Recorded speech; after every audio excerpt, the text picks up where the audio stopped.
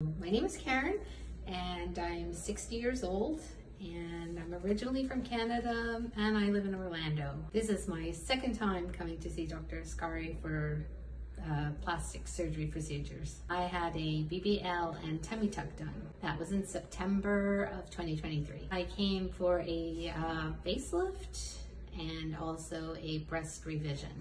I also had a belly done. I love it. Dr. Askari is in his new facility and it is wonderful. His staff is amazing, 24-hour service, and most of all, Dr. Askari. He is the most compassionate doctor I've met. When I interviewed Dr. Askari for the first procedure, I was very impressed the way he was super concerned about my overall health, and I found him to be very caring and warm.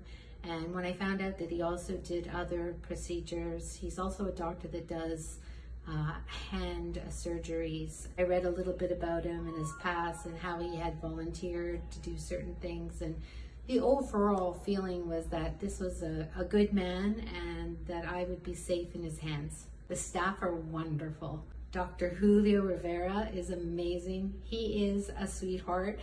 Everybody from Ellie to the reception, Hoda, everyone has been super amazing. And honestly, you know, when you have a surgery, you really want to make sure that you have a 24-hour service in case, you know, anything happens, pops up.